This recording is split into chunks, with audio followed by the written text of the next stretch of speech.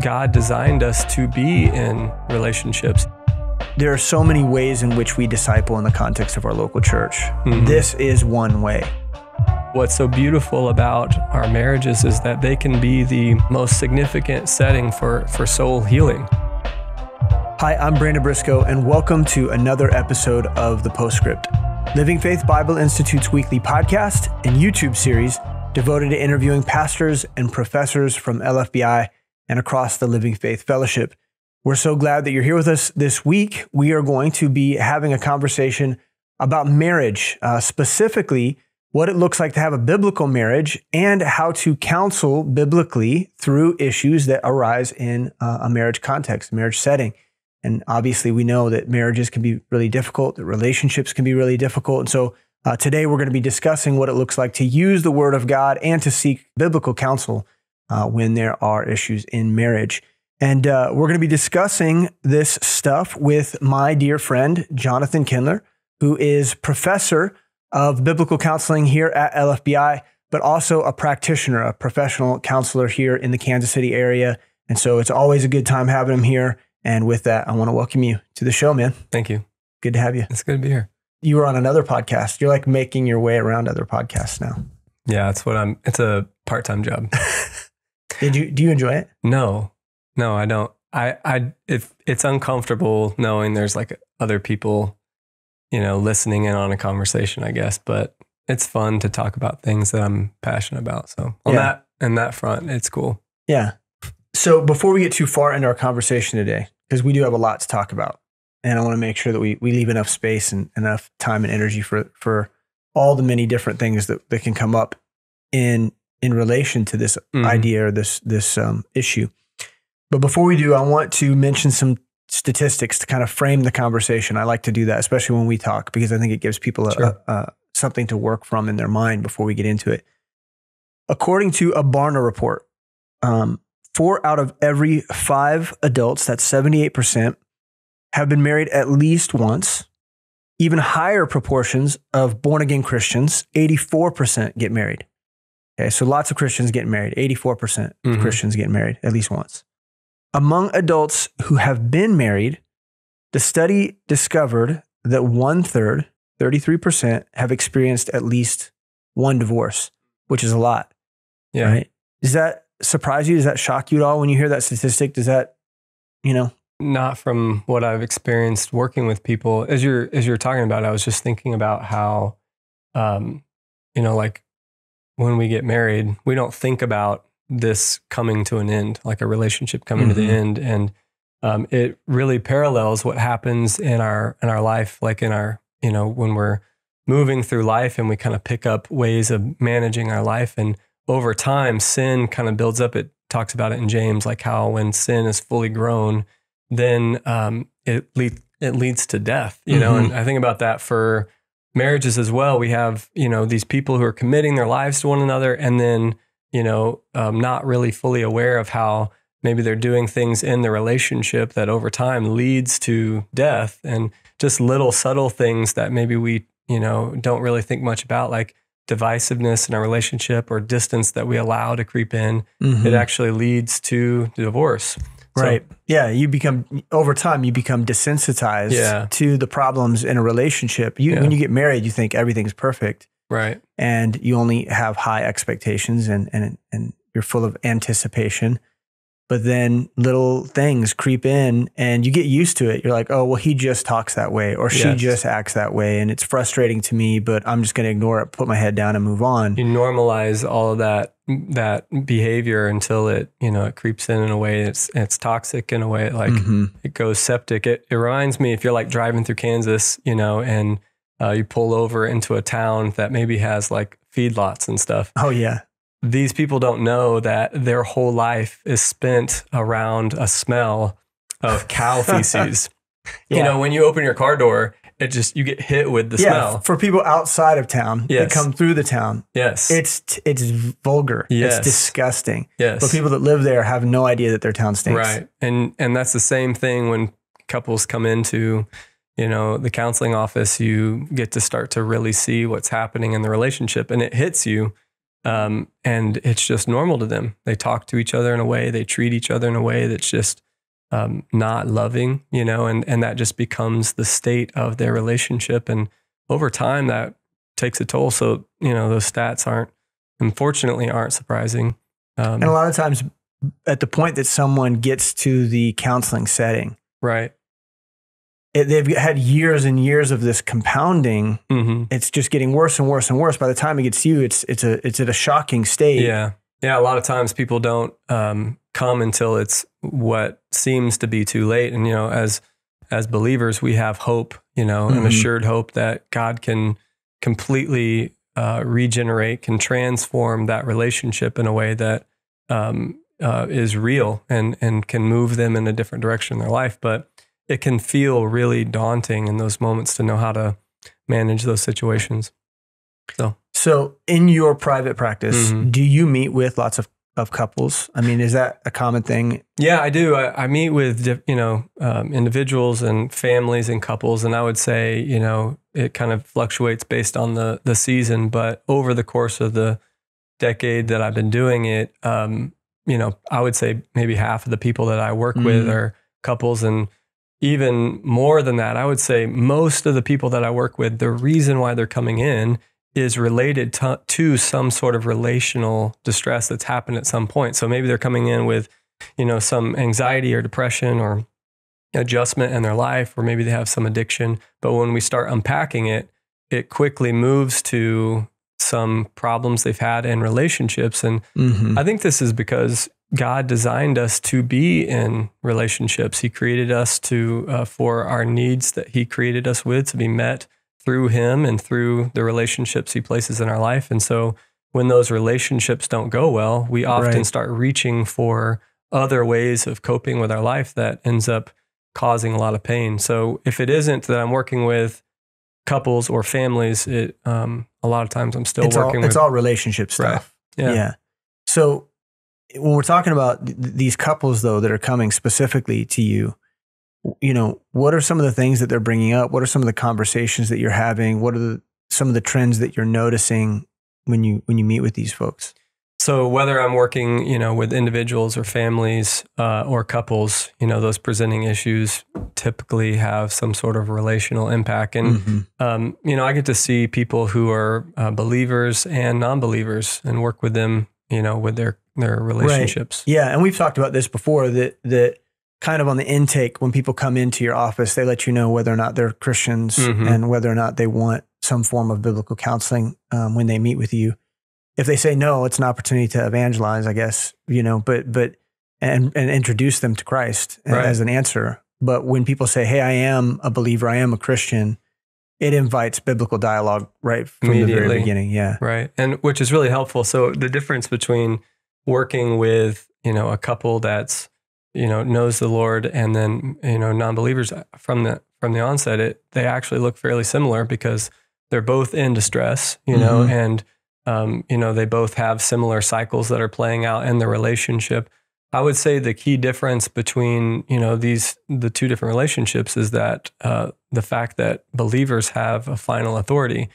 At least they profess that they do. Right. And so you have... Whether they understand what that means or not, they're saying that they have one. Right. And so you can bring them to it and mm-hmm. show them what it says about their life and having the Word of God as this foundation.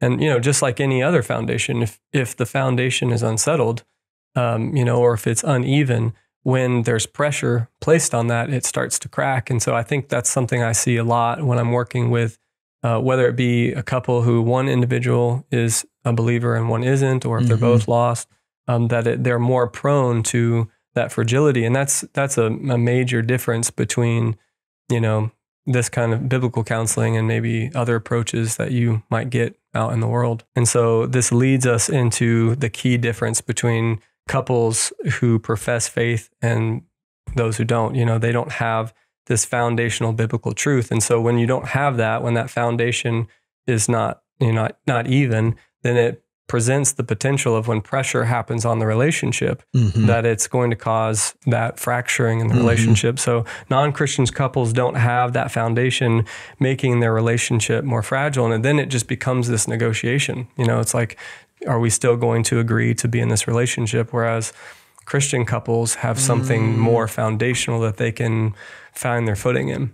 So that's interesting. So do you sense that there is a pressure in Christian relationships to stay together, where with the lost people in the counseling setting are like, yeah, we're at the end here. This is our last ditch. Yeah, a lot of times just on the table. So there's greater pressure on the Christian, and they even know that. Can you sense that they feel that there's a higher, Yeah, they see the commitment more often than not. They see the commitment that they've made to be more of something like an oath that they want to live their life to. And so it creates like a huge incongruence in them, because everything that they've been living out, that's led up to this moment of fracture is incongruent with this thing that they say they believe in. Right. So with the Christians, I would assume that the problems that are presented in the relationship probably feel more monumental then. Like things feel much more dire, much more desperate, because they have these truths and these vows that they know that they're supposed to be holding to. Yeah. And I think, we'll probably get into this later, but it's because, there's the realization that our relationship means a lot more than just this commitment that we made to each other, but it's a picture. And we'll probably talk about that as we go along. Yeah. How does biblical counseling for marriage differ from other approaches? Just the philosophical approach of biblical counseling, how does that distinguish itself from other approaches that you see other people using, or other approaches maybe that even you use when you're dealing with the lost? What separates biblical counseling and makes it uniquely effective over any other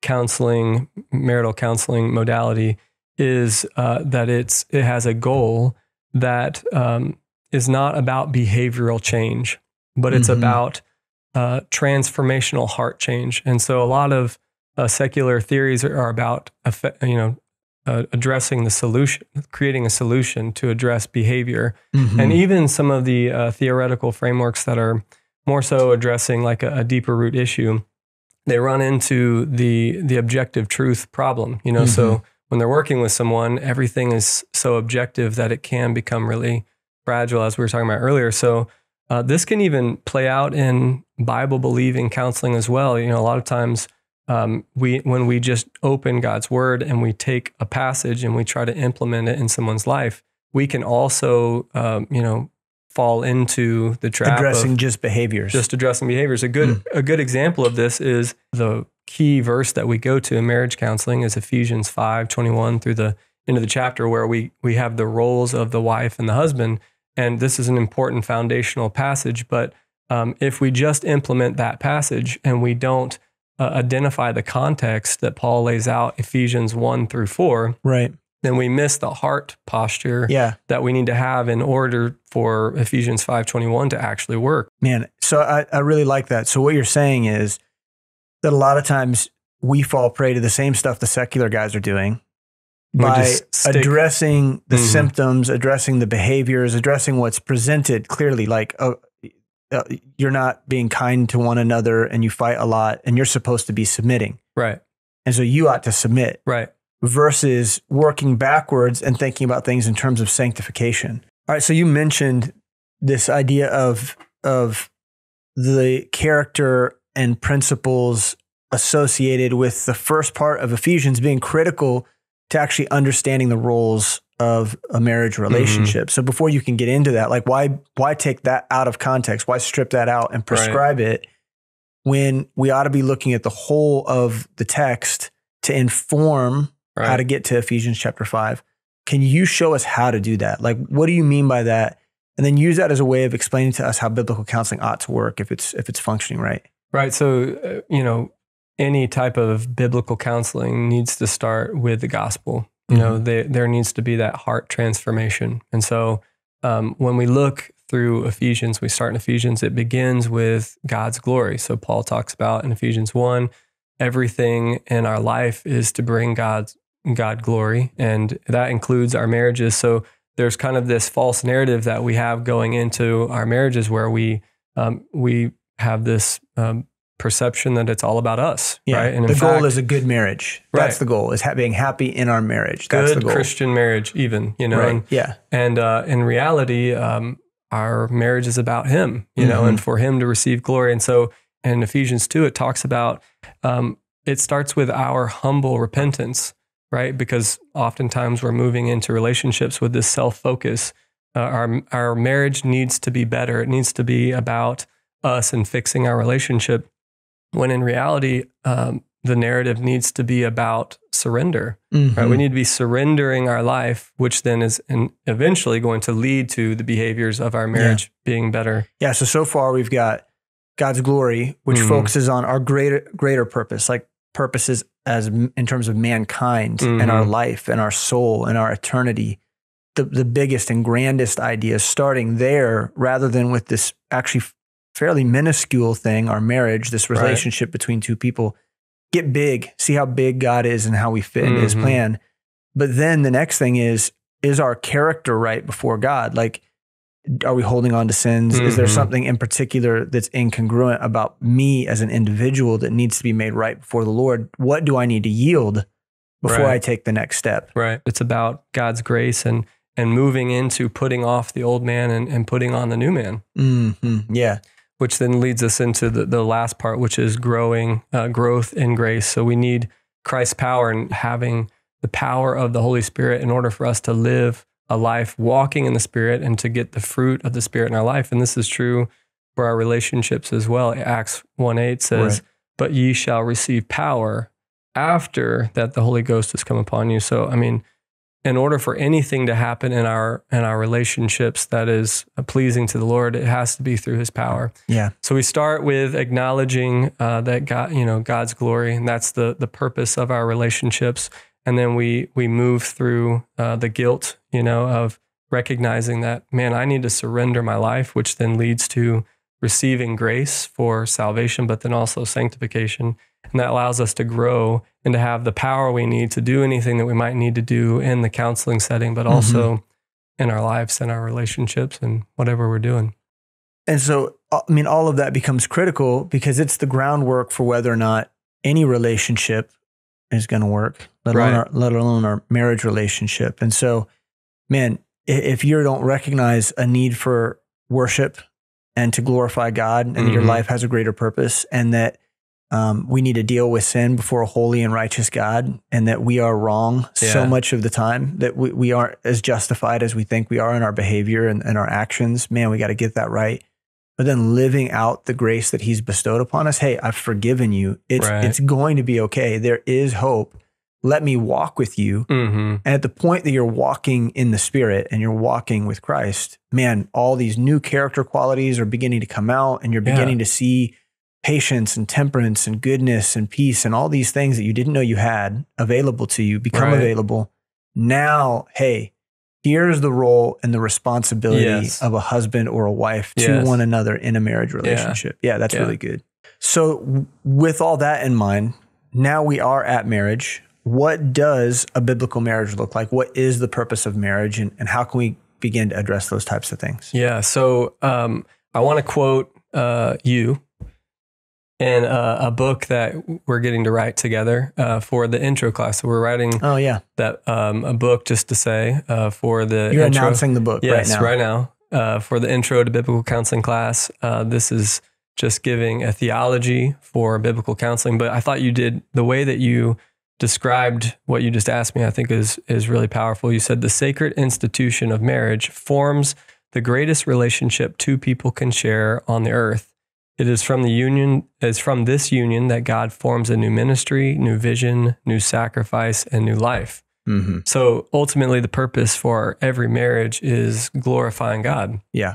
And so marriage is to be this picture of the relationship between Christ and the church. And so what Christ did for the church. And so, when we see a wife lovingly honoring her husband, as the church does to Christ, and we see the husband laying down his life sacrificially for his bride, like Christ has done for the church. This is one of the most significant ways that we can minister to the lost world, to our neighbors, to our family, our friends. When they see our relationship working in a way that's foreign to them, it shakes them. The truth is, the lost world doesn't understand this kind of love. No. There's no context for it. And so, they may say, till death do you part, until, like, you're not meeting my needs, or your body doesn't look the way it did when I married you. There's exceptions. These exceptions, right? Yeah.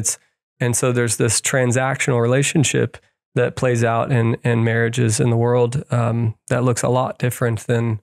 And it's interesting because you got me thinking too, when a lost couple sees a Christian couple, how often is it that they see something unique, right?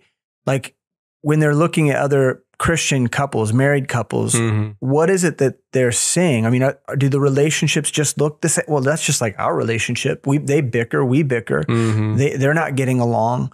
The wife is bossing the husband around. The husband, it looks like a sorry sap out there in the yard, working, trying to get away from his, nagging wife. Any sitcom, plug any sitcom. Just, where the husband is an idiot and the wife has all the answers, and, and that these dynamics are happening in the lost world all the time. Is that what they're seeing in Christian relationships, or are they seeing a dynamic that looks like reverence and submission and sacrifice and submission? And when they see that, it's like a shining light, right? Like when they see it working the way that it's supposed to biblically, it just illuminates the personage of Jesus Christ in a way that nothing else can. Right. Yeah, exactly. And it's such a powerful way for us to practically minister to the lost world, because it is that picture. Another purpose for our marriage is to be transformed into the image of Christ. So marriage, this is one of God's principal tools for sanctification, breaking us out of our self-sufficiencies and our self-focus. I didn't realize, how selfish of a person I was until I got married. Yeah. And then I didn't realize how exceedingly selfish I was until I became a dad. It's like these biblically, God ordained structures are there to refine us into the image of Christ. Right. And you can either get more entrenched into your sinfulness. That's the crazy thing, is that you have this option whenever the refining fire comes. Either it does its perfect work, or it breaks the mold. Right. Like, you could just say to yourself, you know what? I like my selfish life. Yeah. And this is actually getting in the way. And so I'm going to continue to subvert this relationship so that I can continue to get what I want. So I can continue to get this to work the way I want it to work. And if it doesn't work, right, I'm going to throw a fit. I'm going to get out of here. I'm going to leave. I'm going to walk out. And that's like, Yeah. What you're saying it's causing me to think of, like, so when you think about what our marriages can actually be, they can be, the most comforting haven, or it can be, hell on earth. And I think, a lot of times that's where I see people is this hell on earth. But what's so beautiful about our marriages is that they can be the most significant setting for soul healing. A lot of time, and this is I love this part of marriage. When I get excited when I'm working with couples, when they kind of start turning the corner, because this is so incredible how God allows us to be in a relationship that has such a beautiful way of being the hands and feet of Jesus to one another. It's, when we often show up in our marriages from a lifetime of relational pain, whether we've been hurt in past relationships, where it teaches us lies, about ourselves, about other people. We have distorted perspectives of who God is. And I get to be my wife's most significant biblical counselor. I get to speak into her life in a way because of how intimate our relationship is mentally. And not because you're a therapist, but because you're her husband, right? Like, right. Yeah, right. Yeah. Like, so and she gets to be that for me as well. Like, because we have this intimacy mentally, emotionally, spiritually, physically, we can speak into each other's lives like no one else can.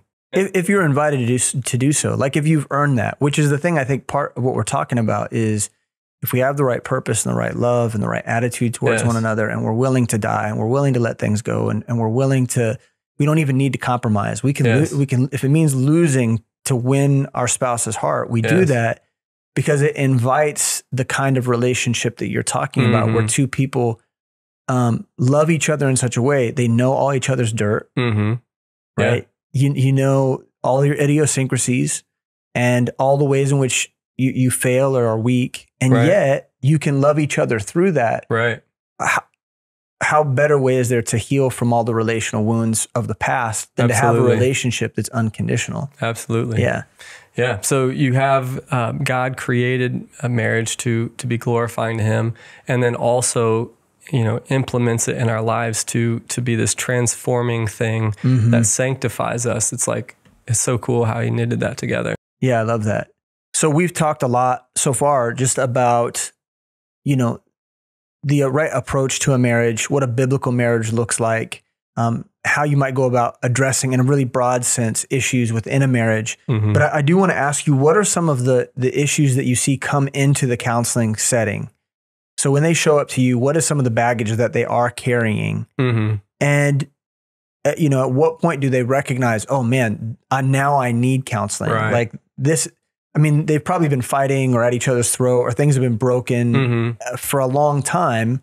At what point does a couple say to themselves, okay, it's gotten so bad that we need to turn to a counselor and get some serious help? Yeah, I think, there's probably three different moments in a relationship where I see the most often, people coming in to get counseling. The first would be premarital counseling, which is, awesome. People coming in before they, they're kind of counting the cost. Here's an interesting question though for you before you get into this. Do lost people do premarital counseling? Is that a thing? I never knew that as a phenomenon. It's not typically, not historically, but it's actually becoming something that I'm seeing more and more, which is really interesting. And it's a really neat way to share the gospel, because I can ask them questions about, where did the union of marriage begin? And so I can take them, to Genesis and just talk through it, even just from a principle perspective, which then, starts to get the foot in the door about talking about,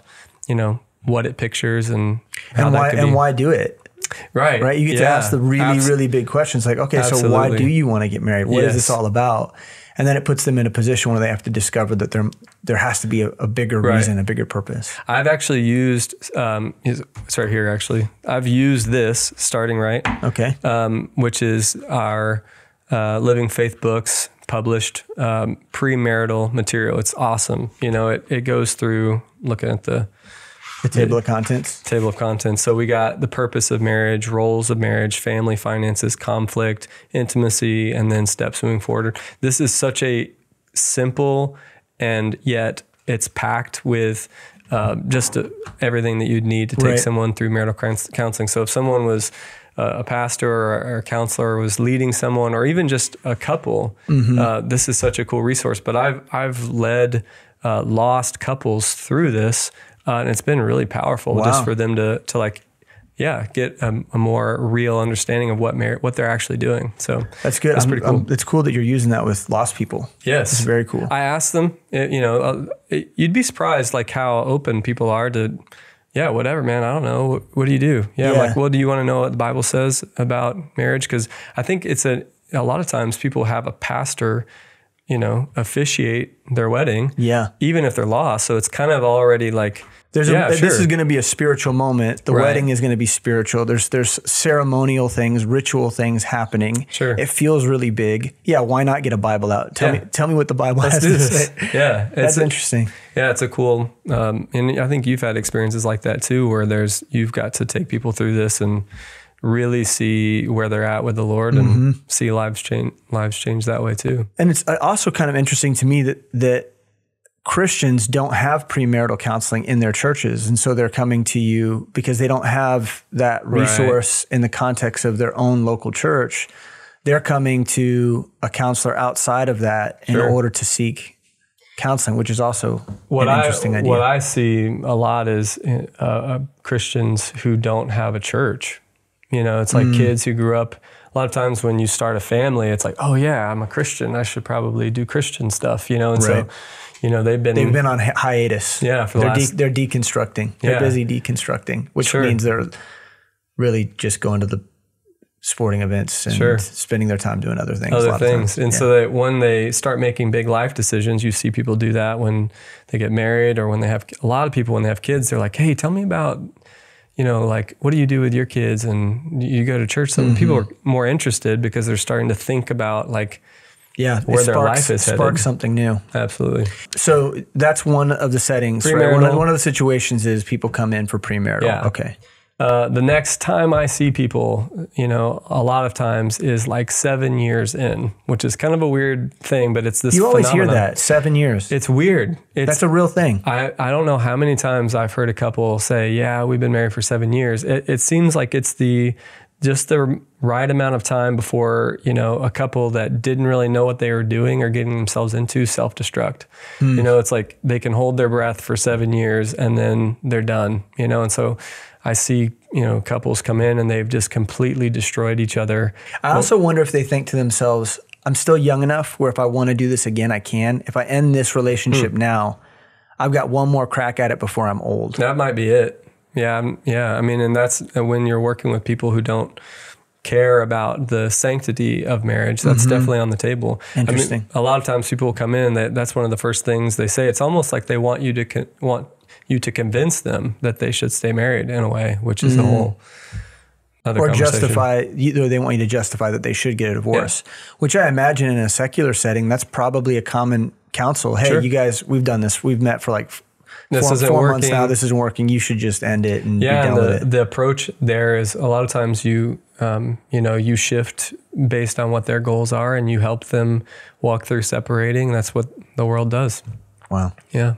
So 7 years, they show up. Yeah. They're self-destructing. Yeah. Jeez. And then I see people around the, 20 to 25 year mark, which is, people get married. Midlife crisis. They have kids. And then it's this moment where their kids leave the house and they're left there looking at this person that they have neglected for the last 20 years and they don't know what to do. Anytime, something would come up, a conflict or whatever, they just, redirected their focus towards their kids. And now that they're, the empty nester, right? Now that they don't have their kids there, they're like, what are we going to do for the next 40 years? Everything is out in the open. There's nothing to hide behind. You can't, there's no, I've got to go to soccer practice anymore. No distraction. It's just you and that other person. And it's terrifying. I forgot that there's all these things about them that I don't like that I've been ignoring. Yep. Wow. Man, that's I get terrible. A call from the wife in May, with their last kid graduating from high school. And they're like, I think we need marriage counseling because they're starting to think about what summer and September is going to look like, and it's, almost every May I get calls about couples who are needing counseling. And that's a lot of times. And is it usually the woman? Oh yeah. That calls? Oh yeah. Yep. Which is that's an issue, right? She's leading. She's the one who sees the problem. She's the one that's desperate. She's the one that's sensitive emotionally to what's going on. And homeboy's back there scratching his belly, watching the baseball game. We'll be fine. We'll figure it out. Yep. I just need one more beer. Yeah. Yeah. I mean, that's it. Let's talk about the issues specifically, and I think this is going to be interesting for people to hear about. But I want to ask you, and I want to hear about. What are some of the specific things that people are talking about when they show up and they come into your office? What are the things that are presenting the strongest? Well, you probably could name off a lot of these things. Communication is obviously a huge problem. Intimacy issues, financial distress, a lot of parenting disagreements, and there's bigger issues like an affair or some sort of betrayal of but. The reason why couples get themselves into these issues is because they're not operating in the light of the spiritual reality that they are one. They're not operating under the reality that they're one. And this oneness in marriage is based on the very first interpersonal relationship that we see in the Bible, right? Yeah. So we see in the book of Genesis, Adam and Eve.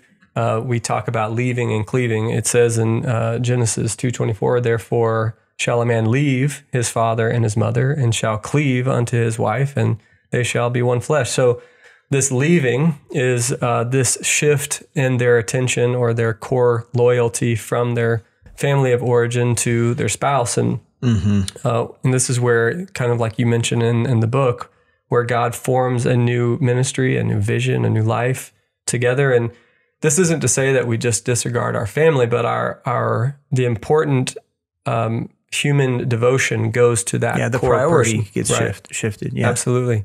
So there's that leaving, but then that leads to cleaving. There's this, we become one where we are bone of our bone, flesh of our flesh. And this is why divorce and any type of divisiveness or division in the relationship is so destructive, because on a spiritual level, we are one. So what's cool is what comes with this oneness is that, in part, we get to live out what we were intended to. So it says in Genesis 2:25, and they were both naked, the man and his wife, and were not ashamed. And so, man, that's one of the coolest things when you first get married is it's just, you get to be naked. Yeah. Right? Good point. It's cool, right? It is cool, but there's something greater there. It's an issue of not being ashamed. Absolutely. Yeah. And so you get to be naked. And the reason why you get to do it is because you're not feeling that shame for it. And, a lot of times, the world, we just get to be naked and we have to find something to do with our shame. Like, you still feel it, but you're having to find. You suppress the way you feel. You distract yourself from it. And then here comes the defense mechanisms. Right. You got to, Adam and Eve covered up. Yes. Yeah. Yeah. And so it isn't just the physical, but you get to be in a relationship with someone who sees you, like you were talking about earlier. It's like they see all of you, your flaws, your faults, yet with no judgment. They accept you fully for who you are. And this is an awesome thing that we get to have in our relationships. But if we aren't, spiritually minded, and even with the pillars of oneness, like a leaving and cleaving, we can still apply this in a self-centered way. So, I finally get to leave my family. I get to have somebody in my life that's going to be all about me. They're going to, complete me. We put this responsibility on this person to meet and to fulfill all of our needs mentally, emotionally. And to fix things that weren't right before. Right. Like now, things weren't right. My relationships weren't right. I wasn't finding any pleasure. Yes. I had no one to pay attention to me. And now that I'm in this relationship, they're going to do that. They're going to do that for me. They're going to fulfill all of those wants. And that's a ton of pressure to put on a human. It's just, it doesn't work. And so, essentially our marital relationships become like our own personal little Messiah and that from that position. And, it just is another ineffective coping strategy. It's like a new security blanket. Before I was doing something else and now I'm doing this. A good example of this, is physical intimacy, sex. We see the world has turned sex into this instant gratification, and we objectify other people's to gratify us. And yet, in Christian marriages, we can do this as well. We can be in a physical relationship with our spouse in a way that isn't pleasing to God. And what I mean by that is that instead of us seeing this person as a manifestation of the intimacy that God created, we end up just using them as a means to an end for ourselves. So God did design, marriage, and he says the marriage bed is undefiled. And it is, right? But I'm talking about in terms of our heart issue. Right.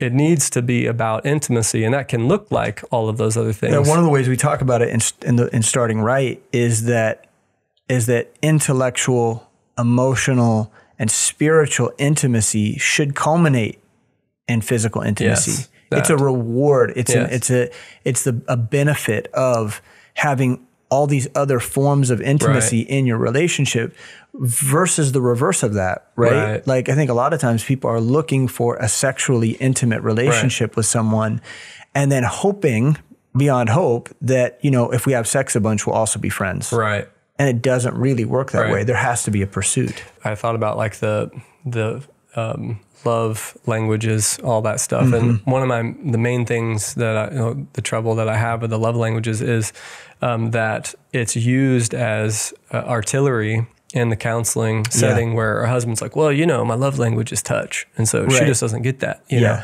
And it's like, well, God designed you for all of the love languages to be your love language, you know, and if you're healthy minded. Yeah. And if you are, you know, pursuing your wife with all of those love languages, then naturally touch is going to happen, right. you know? Yeah. And so we have to, you know, be engaging mentally, emotionally, spiritually. And then when we do that, those forms of intimacy, man, you know, like physical intimacy is the only natural step. Yeah. Right?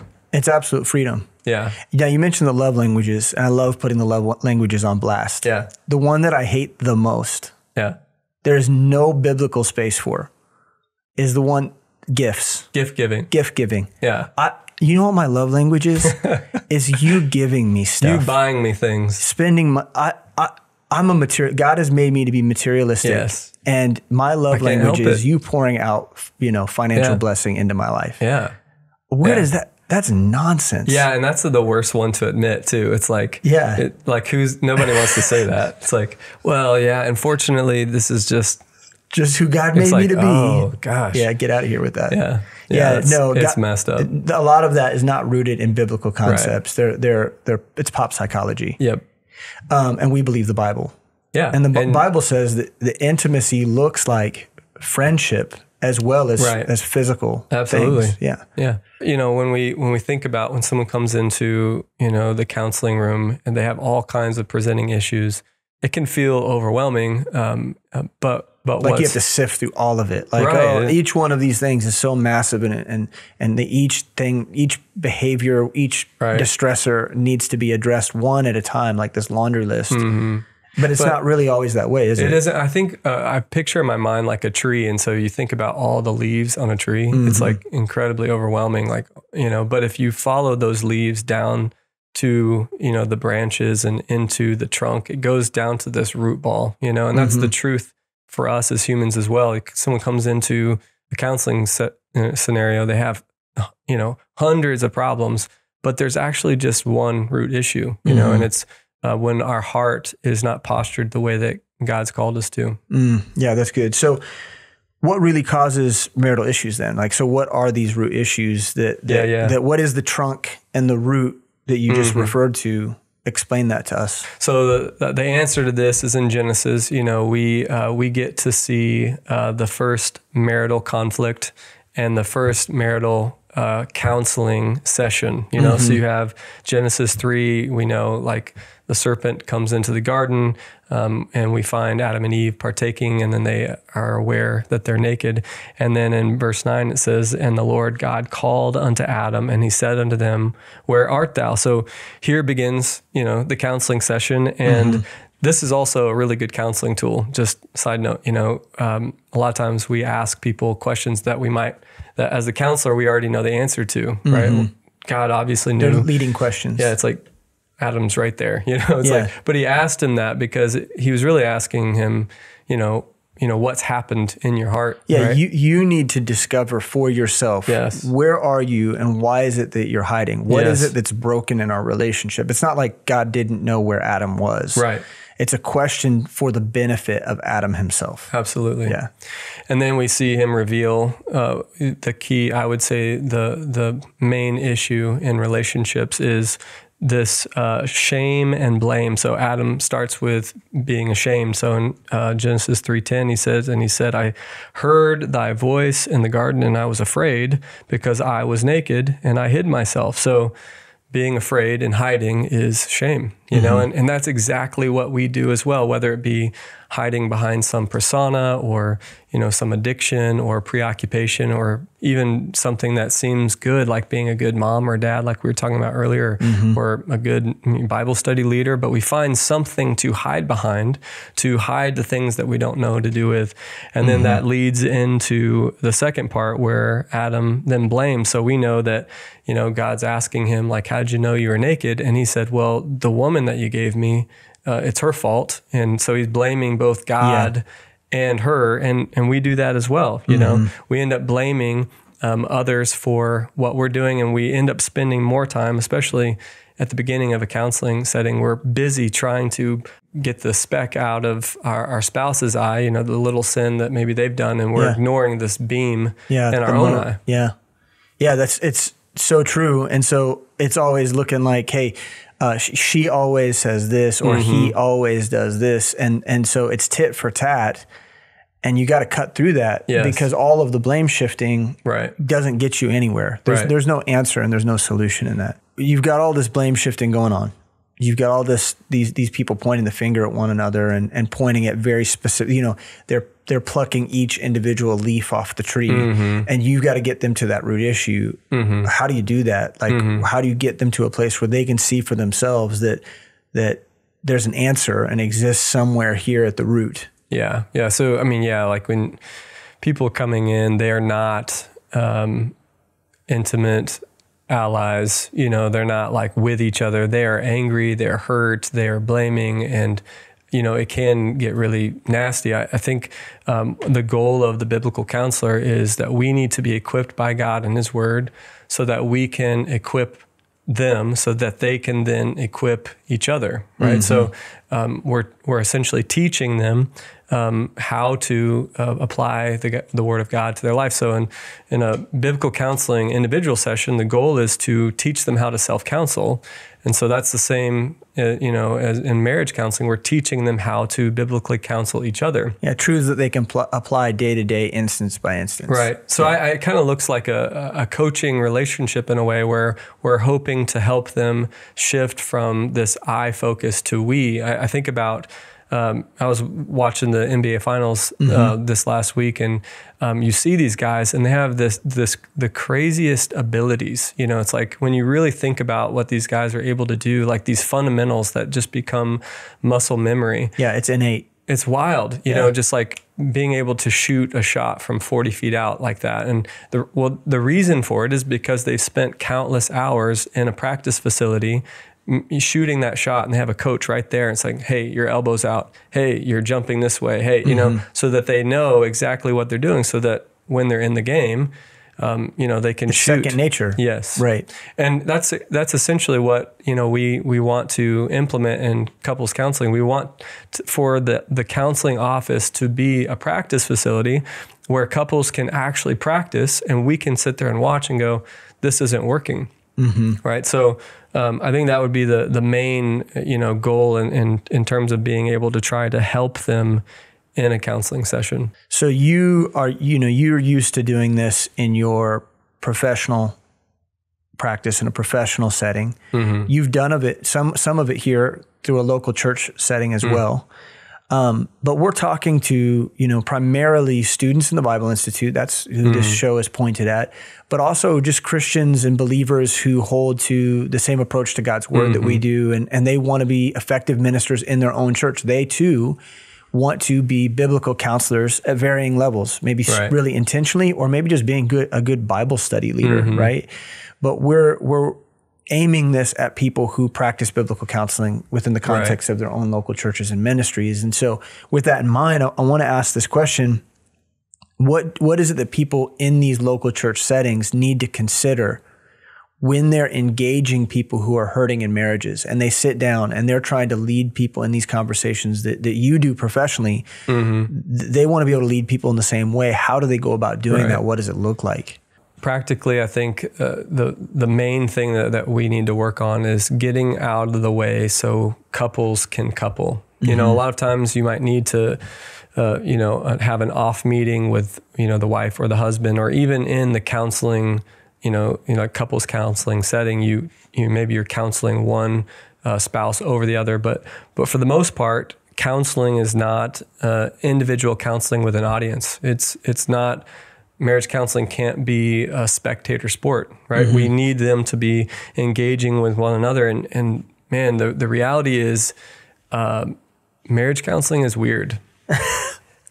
It's weird. Because it's generally one person, the counselor, and two people, and it's like a little bit of monkey in the middle. You're imposing on their relationship in a way that is really foreign to them. It's awkward. They're afraid. They're ashamed. You're someone they don't know very well, and they're ashamed to confess some of the things that have been going on. And you're trying to make sense of it because they are blaming each other. Right. You've got to decipher what's true and what's not. Right. Right. All that seems difficult. It is, and when you're working with a couple, the relationship is your primary focus. So when you're working with individuals, you're working, you're teaming with an individual, but now you're teaming with the relationship. And if you're doing it right, it's really uncomfortable, right? Mm-hmm. Because you're putting their feet to the fire. You're not, you have to challenge them both, and share hard truths after you've built the rapport to do so. But it's going to feel uncomfortable, and I think it can especially feel uncomfortable for biblical counselors in the church setting, because oftentimes we're used to a certain type of communication where, when we come to church, we have a speaker and we have an audience, and mm-hmm. counseling, it isn't that. It's not preaching, mm-hmm. And so we're used to that setting. And when we get uncomfortable, we move to what is more comfortable, which typically we're more comfortable with a monologue rather than what's needful is for it to be a dialogue. And I think the reason we do that is because it's super messy and scary. When people have been hurting each other for a long time, man, it can get nasty. Mm-hmm. And I think what happens is we feel more comfortable with just teaching them what they need to hear, and then telling them, to go and do that. Yeah. Here's the assignment. Right. Peace out. And the problem with that approach is that it's difficult to instruct those who impose themselves when we don't see how they're opposing themselves. Mm-hmm. And so we really have to get them to turn towards one another. I mean, I will have to instruct people, hey, can you turn towards one another? And then they'll slowly start talking to me again. In the world of COVID, I'll just turn my camera off. A lot of times I can hear them, so that it forces them to talk to one another. But what happens is they end up telling you exactly what you need to work on, Instead, a lot of times people even want to talk about what happened. And that's fine. We need to talk about things in order to gain context, but we need to talk about what's happening in your relationship right now. So bringing them back into the moment right then. That's really important. So getting them off the baggage. Yes. Right. You're here because from this moment moving forward, you mm-hmm. want things to be right. So in some regard, even though we've looked back at the past and seen ways in which we've historically hurt each other to create some context, that's not where we focus our attention. We're focusing our attention on what's happening in mm-hmm. this moment, because we want the future to be bright. Right. And if you can't get them to act the way that they, are acting outside of there, a lot of times people show up and they're on their best behavior, right? Mm-hmm. And that's unfortunate, because you can instruct them and then they'll go off and keep doing the thing they need to do. And so we have to break that. That's kind of what they're expecting coming in. It's going to be like that they just tell you what's happening, and then you tell them what to do, and they go and do it. Mm-hmm. What comes to mind, when I was a kid, my family went to Hawaii, and I was excited because, when I think of Hawaii, I just think of people surfing. So my plan was, I'm going to learn how to surf when I'm in Hawaii. So the lifeguards had a clinic, and it was ran by some teenage kids. And so they had everybody who paid them, lay on a surfboard on the beach, and one of the guys laid on the surfboard, and he's like, okay, you lay on the board. And then he started paddling in the sand, and then he jumped up into the surfing position. He's like, all right, everybody knows how to surf, and just sent everybody out in the water. And dude, I almost died, it was so, I was a kid, but I didn't know how to surf, and I got pummeled and chafed in ways that I didn't know was possible. Right. But that's what we often do to couples, is that we come in, and we tell them, what they should do, and then we send them out and they get pummeled. Right. This is what happened. There was a local out there, and he saw me, and he came alongside me, and he started showing me how to surf. And he taught me that, when you're surfing, and this is the only time I've ever done it, but mm-hmm. so this might be wrong, but what he said was, there's like a sweet spot, on the wave, when you're trying to catch the wave, where you feel the wave pulling you up, and you also feel gravity pushing you down. And you gotta find that spot in order to know how to surf. And man, there is a sweet spot for effective marriage counseling, mm-hmm. and it's to help the couple see each other's pain, like how they're hurting each other, and then to teach them how to tend to that pain biblically through repentance, forgiveness, and reconciliation. Mm-hmm. So if you can help them find that sweet spot, and then you show them in this place, right? then they can go out and do that, which is the whole goal. Yeah. And that sweet spot being an area of tenderness or difficulty or vulnerability. When you find that moment in the dialogue, using that as a platform to coach them, like, oh, we found a spot here that needs to be addressed. They're both in it. They both see it. They're both are open. Now let's take this and ride. Let's use this as the coaching moment to get a little bit of victory. Yes. Here. So there's this, there's that cycle that plays out, and we talk about that in the intro class and different, classes, but there's this cycle that plays out in relationships that it happens between us, but we end up looking past it and we see each other as our enemy. And the reality is that, the main thing that we're teaching people in biblical counseling is that we don't wrestle against flesh and blood. We have a real enemy. And so we bring this cycle out, the cycle that's being perpetuated by the accuser of the brethren. I mean, man, Satan hates marriage because of the picture that it displays. He hates it. And so if he can get us, hating each other, then we've completely become debilitated and sidelined from being about, kingdom work. Right. So if we can get couples to see that cycle and then they can team together against that thing that's happening between the two of them, man, like when it's always incredible when you're sitting with a couple and they actually start to see how much pain they're causing each other. The guardedness starts coming down and they can see the wounds that they're causing each other and their heart starts to break.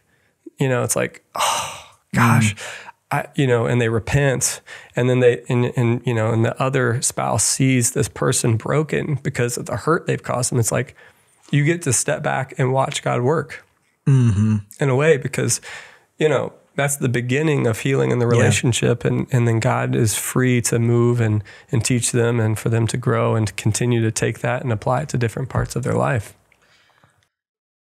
Yeah, that's wonderful.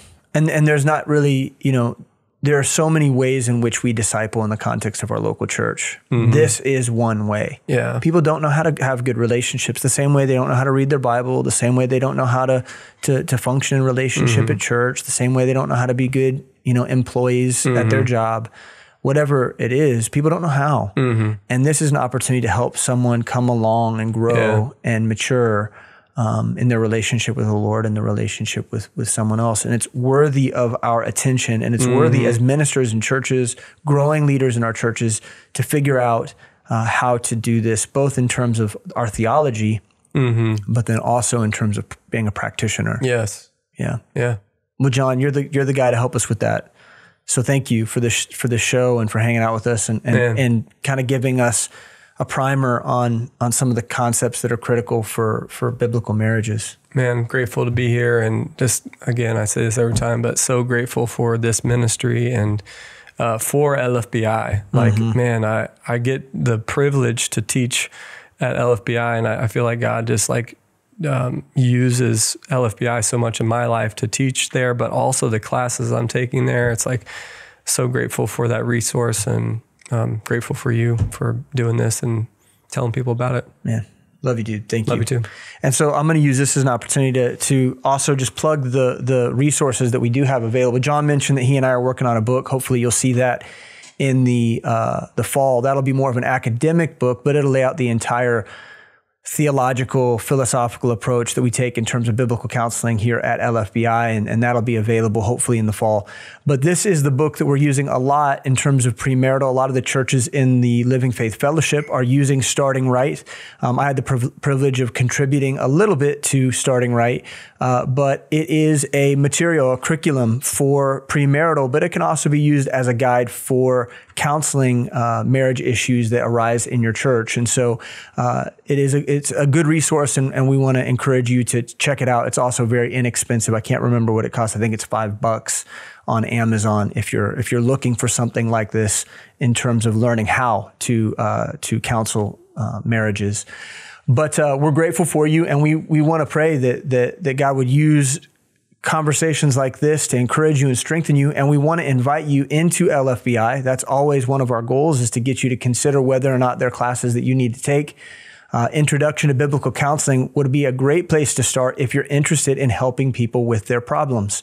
If you know that you're prone to investing in relationships and emotions and issues with people that are really painful, if you're a natural empathizer, if you love to sit with people in their problems and help them get a grasp on what God's word says for their life, if you're prone to that, man, Introduction to Biblical Counseling is a great place to start if you want to hone that gifting and make sure that you have a grasp on the theological issues that pop up so many times in counseling issues.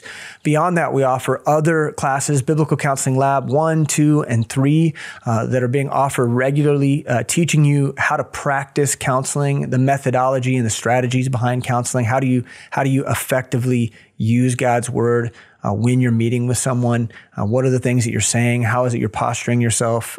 How is it that you're speaking and listening? All these are really important skills that we want to invite you to come learn about. And so please do that. Please do that. We love you and we're grateful for you. We're thankful for any time that we get to spend with you on the Postscript, and we can't wait to be with you again next week for another episode. God bless.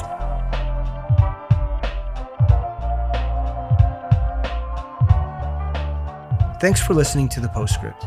If you enjoy the show, please leave us a rating and review in order to help other people find our podcast. If you value this show, please help us continue creating content by supporting Living Faith Bible Institute at lfbi.org/support.